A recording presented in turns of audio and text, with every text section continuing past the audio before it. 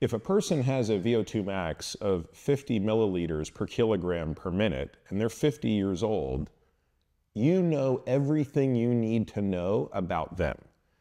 That person wasn't born with a high VO2 max.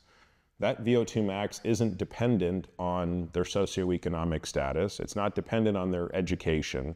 It's dependent on one thing and one thing only, and that is how hard they exercise. That's a person who does quite a bit of aerobic training, and at least some of it is at a high level of intensity. And that is infinitely more valuable than asking somebody, how many hours a week of cardio do you do?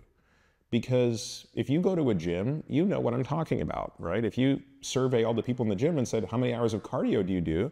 Well, you're going to see one woman on the Stairmaster who's killing herself, and you're going to see another guy on the treadmill who's watching the news.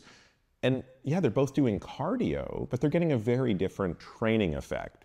So again, rather than looking at the inputs, which are much more noisy, you look at the outputs, right? If a person can dead hang off a bar for 2 minutes, you know they are strong. They weren't born that strong. They didn't luckily find their way into being that strong. They had to do something to get that strong. And that something turns out to be far more predictive of their longevity.